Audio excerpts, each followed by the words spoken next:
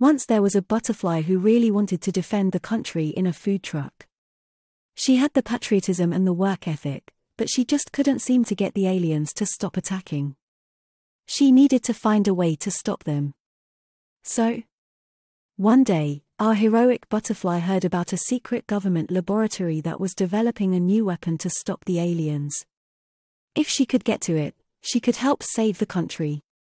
So she put on her armor and grabbed her sword and set out for the laboratory.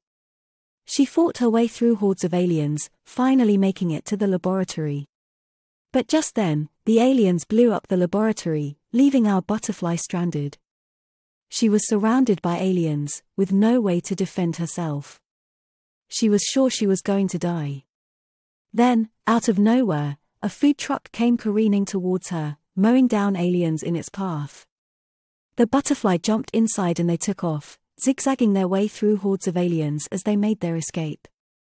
The butterfly had found her true calling, defending the country in a food truck. The end. Thank you for watching. Please like, subscribe and look at the link to see how this video was created.